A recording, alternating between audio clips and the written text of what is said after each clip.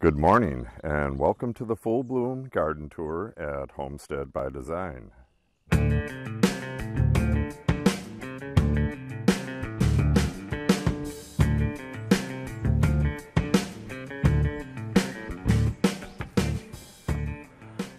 Well, I guess this is full bloom.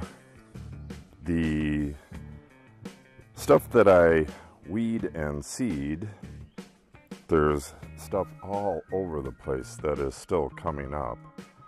That's nowhere near blooming yet. The phlox is already gone. Lupine's already gone. Ton of stuff already gone, but I guess this is about as close to a full bloom as there is.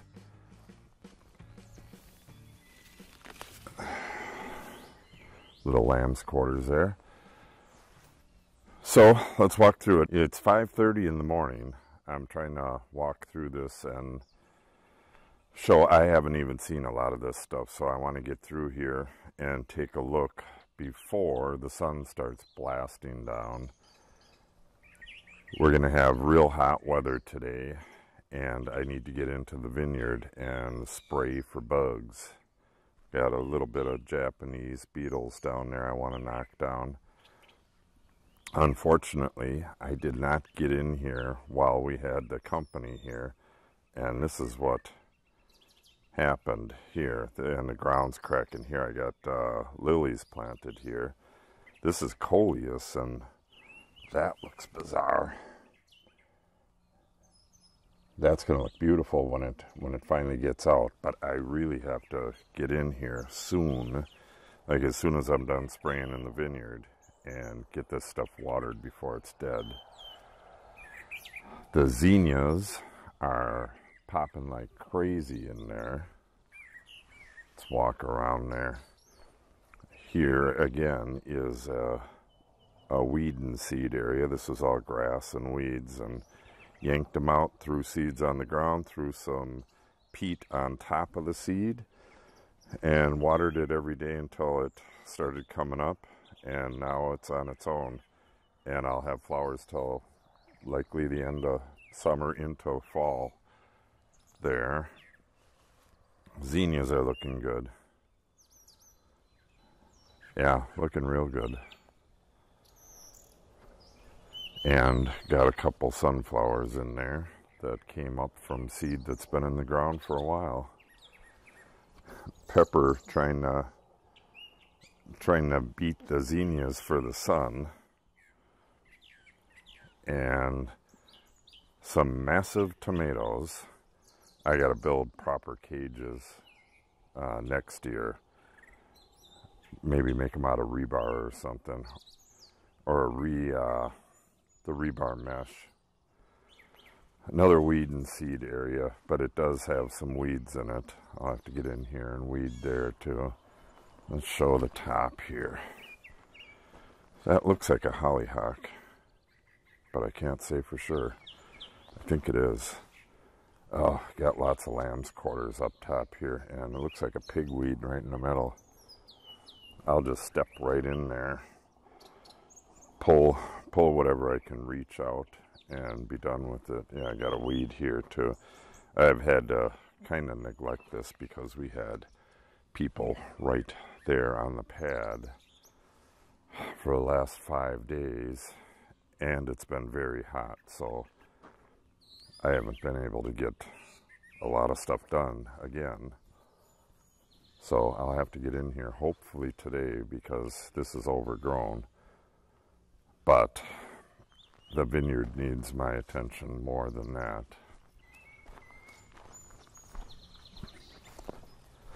So that is the toilet garden there. The lilies that I transplanted, the old school lilies, they're all starting to bloom. And in front of that is just junk. It is literally just junk. I planted zinnias there, and then we had a huge storm that washed everything out. And a couple of the zinnias came up. Here is my little blue stem prairie grass. This is the test batch, and I have test batches for other grasses as well, so that I can see what they look like when they're at different stages of their life. The prairie grass is the most important because it's a odd grass, and I have to weed non-prairie grass around it, so I want to know what the hell it looks like. But this doesn't seem to be doing as good as the stuff in the ground, which is that away, and we'll go take a look at it along the tour. My wife's Gerber daisy is finally doing okay, but it has yet to flower. Just tons and tons of flowers in here. This area right here, I always throw seed on there, and everything that grows here is miniature because it's pure gravel. There's no soil whatsoever underneath it. You can see the little coreopsis and all the other flowers. Everything that's along here is right here, but it grows in miniature. We had the road was redone over the weekend. Or no, it was done Monday. Sunflower, that was part of the annual wildflower seed. Just crazy amount of stuff there. Got some yellow lilies in the back. This ton of Asiatic lilies here. Not real wild about either of the colors, but they were cheap. You know, get everything at the end of season on sale. But as far as the wildflowers go, they are blooming like crazy. Got a little poppy going. That was a weed and seed area right there, but it doesn't look like it took all that well. And doesn't look like they're active right now, but during the day there are just tons of monarchs in here. This is the milkweed section, which is eventually going to be moved. We're going to make a bigger dedicated place for them, but not right in front of the house. Or make this area in front of the house smaller and still have a dedicated area. We're thinking about up on the other side of the barn. There's a large triangle there, which is where I got the seed from to start with. There's already some growing there, so if I contain the competition, they will take over that area as well. I don't know what this stuff is, but I have another one right there that it's already 6 feet tall. I'm not really liking it, so I think I might yank that today as well.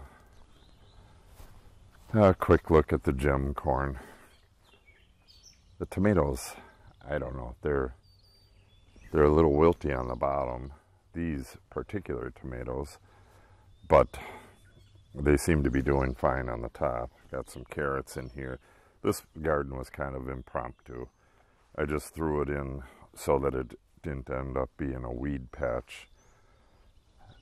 This year, I plan on doing the gardening in earnest next year. I'm going to put in some containers here as well as over there, all the way up to my blueberries on the other side there. Kohlrabi, which was given to me by the guy at the greenhouse. It apparently the bugs like it. I've never even had kohlrabi, I don't think. The rhubarb is way past its prime. Let's see what we got in here. I haven't been in here in ages either. There's some grapes there.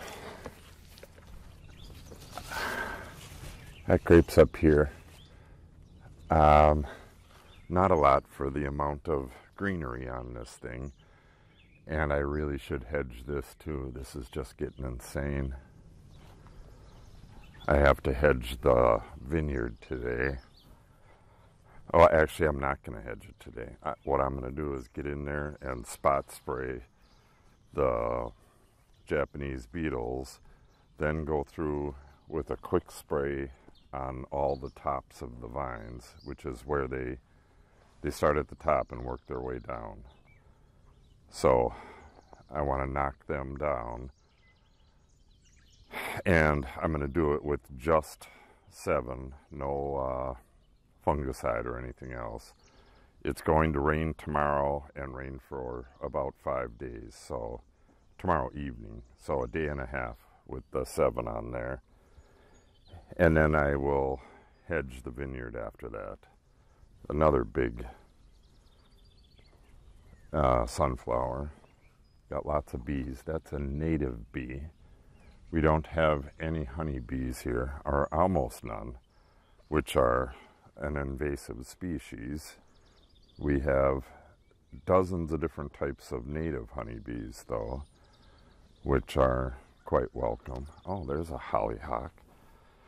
We planted yellow hollyhocks way up by the barn ages ago, 12, 13 years ago, and they pop up here and there every year. We've never replanted them. They just show up here and there. Another sunflower. This is waiting for the sun to come up. It's pointing in the direction of the sun. It's pretty cool how sunflowers will do that. Senescence, I believe, is what it's called. The grapevines do the same thing, but they do it with their leaves. They turn all of their leaves towards the sun. So if I go down there early, most of the leaves are facing the sunset. It takes them a while to turn back. So just tons of flowers, and these are growing in, you know, this is gravel, this is the road. The gravel goes over, and it doesn't turn to pure dirt. Well, nowhere is it pure dirt except for on the other side. This is all varying degrees of gravel, and it's almost pure gravel near the road here, but there is clay underneath it, so it takes them a while to send their roots down there. But once they get down there, they do quite well, and get one hell of a ditch garden going.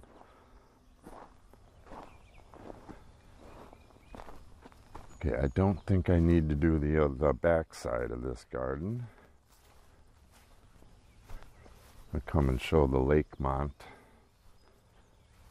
It's either Lake Mont or Mars, but I believe it's Lake Mont.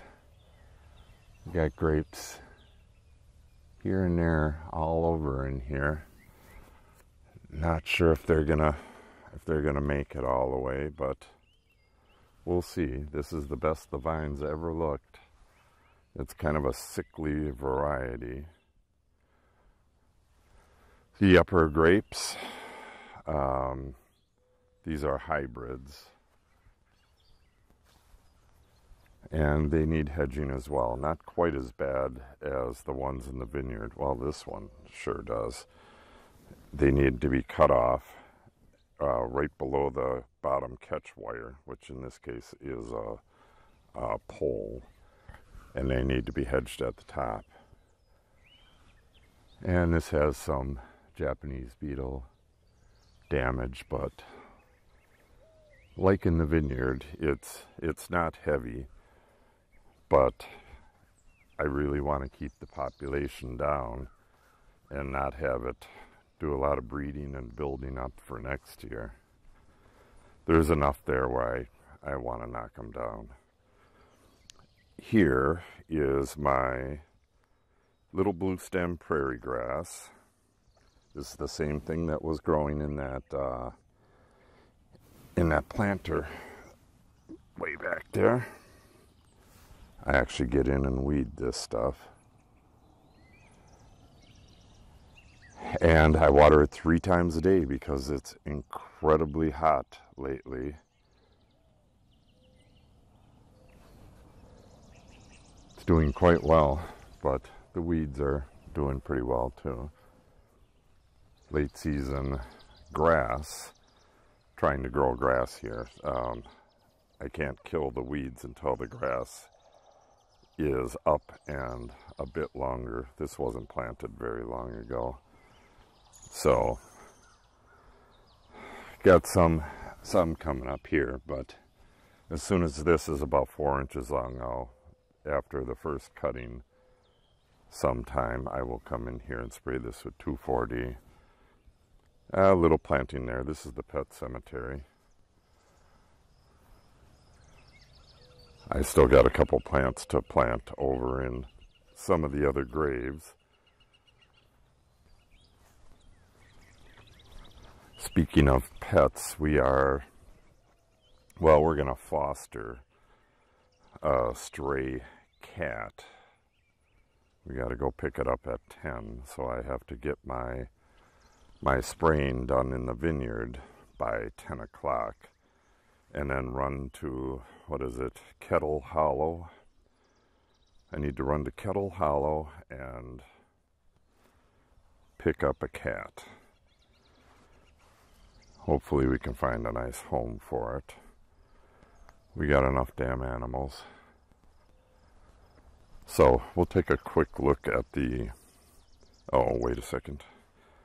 You can kind of see an outline where I stopped spreading seeds. I did it in a patch coming all the way up to this rock, as wide as I could toss, so that front part and this part down here were seeded a bit later. I misjudged either how much I was throwing or how much seed it was going to take. So I ordered more seed from Roundstone and told them of my dilemma, that I needed to get it in as fast as possible. And they got the order to me damn near immediately. But we do have some little blue stem coming up here and there throughout this area too. Okay, here in the vineyard, you can see it's overgrown like crazy. I'm kind of rushing to get down here. What I'm going to do is spot spray these guys. They appear to be sleeping. Spot spray them with, I'm going to mix up a gallon of spray and just walk through up and down the aisles and spray the ones I see. And then I'm going to come through and give it a dusting, mostly on the tops and the extremities a little bit. Wherever I see damage, I'm going to get in and spray and knock these guys down. What else? Oh, a little bird nest here. I saw it last time I was in here, but I don't think there's an actual bird that's using it. I think it was made and then abandoned. It's very, very tiny. Here's my hand. Not sure what kind of bird it is. It's not a hummingbird, but it's some pretty tiny bird. Wood wrens are really small like that, but I'm not sure if that's a wood wren or not. Hopefully I can see some of these beetles when I come through here. But when I do, I'm gonna, as soon as I'm done with this taping, I'm gonna run back, mix up a batch of 7, 2 batches of 7, one in a solo backpack sprayer and one in a 1 gallon, there's one right there, one in a 1 gallon sprayer. And then I'll come back down here with the gator, get this sprayed as quick as possible. Then, yeah, there's another one right there. Yeah, there's quite a bit of them. Then I got to get showered up and go out and rescue a cat. Yeah, look at the size of these grapes. I thought I had pruned them all out. Hopefully I can find somebody who wants to make wine out of them this year. There's not enough to sell, but if somebody is interested in coming in and picking them at the end of the year, just let me know and they're yours.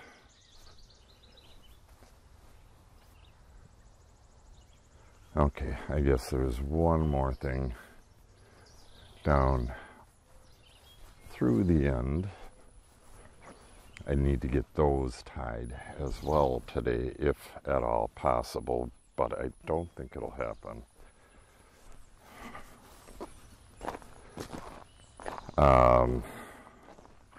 This area here I've been clearing. This is our border runs through here, and that's our mystery neighbors back there.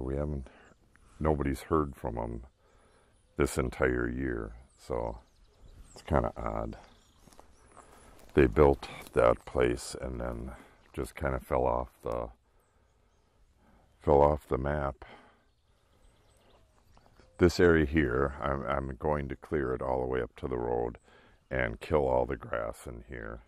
I had started this a couple years ago when I put in these chestnut trees. I had a row planted, and the chestnuts just don't do well in Wisconsin, so not sure if this is going to make it or not. I gotta put a bigger cage on this, but I'm going to plant prairie grass and, well, prairie flowers and grass here, and put some trees in. I'm going to put a couple of bur oaks in here. And then you may have seen this in earlier videos, but I've been clearing through here, and this is the north pasture right here. That's going to be a savanna-like pasture. We're going to try savanna grasses and hopefully some bur oaks and stuff in there as well, and see if you can graze horses in an oak savanna. It'll be an interesting experiment.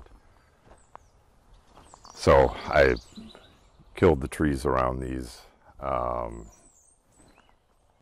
Let me see what they are. You can see them pretty good now. They're either red oak or they're black oak, but I do believe this is a red oak. And that's probably a black oak back there. But anyway, I got to get in here, take out the rest of these trees.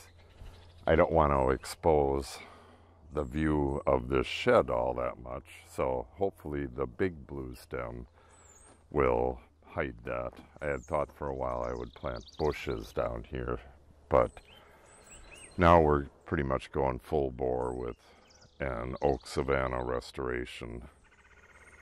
It's one of the most endangered habitats, or it is the most endangered habitat in the United States, I believe. Could be wrong on that, but it's actually one of the most endangered habitats in the world, more endangered than the rainforest. So we're doing our part for Mother Earth as well.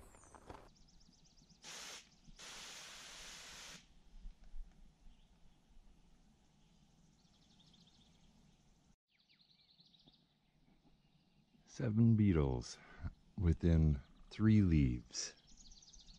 1, 2, 3, 4, 5, 6, 7, yep, 7 beetles. Dead now, but oh, there's another one up there. Yeah, these really need to be knocked down.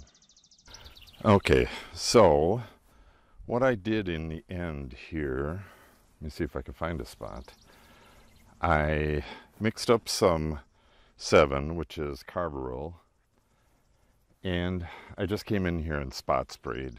Wherever I saw a group of beetles or a beetle, I just gave it a little spritz.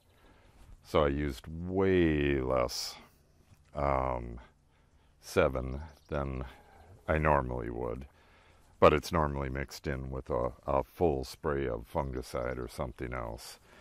But it doesn't really need the fungicide right now, so I think I'll just continue to do that until I do my next fungicide spray. And if there's still Japanese beetles, then I will mix it in with that spray, but I don't think there will be. There was probably, oh, I don't know, maybe 50 beetles. See, like here was some, they're on the ground now, dead. So just a little spritz here, a little spritz there, and that knocked them out. So once I get this hedged, there's going to be a lot less place for them to hide, and I'll just do it again. I think that'll take care of the Japanese beetles for this year. And I'm not going to be able to hedge until after the rain, which is coming in 2 days, and it's going to last like 4 days. I'll probably get in here a little bit here and there. It's not like I have to hedge the whole thing at once. So, Japanese beetles are pretty much blasted for now. And, oh, there's one right there. This one I will smush.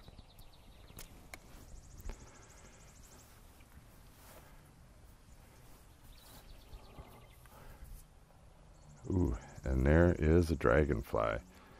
See, I do not want to kill these guys.